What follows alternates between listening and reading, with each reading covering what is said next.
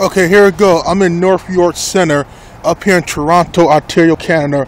I want to say, right, this is a hotel within this side, this plaza, where you can see the library, right? I'll go here and try to use the computer. This motherfucker, hotel employee, tell me is I'm a guest for the hotel, and I said no. And this guy said I could not use it. And when I'm leaving out the hotel lobby, this motherfucker kept watching me.